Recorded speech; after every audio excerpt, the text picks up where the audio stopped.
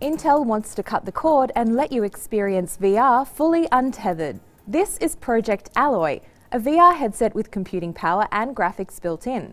This means no wires are needed to tether you to a PC, so you get a more natural experience interacting with the virtual world. But it's not VR in the traditional sense. Intel calls Project Alloy merged reality because it's bringing real-life action into the virtual space. While we could only try on a non-functioning prototype, the demo in the keynote showed the wearer's hands being used to manipulate objects and interact in VR. Hands are detected using two Intel RealSense cameras. They interpret depth information about objects and the room itself, so you don't need additional sensors dotted around the space. Using two cameras also gives the wearer an extended field of view.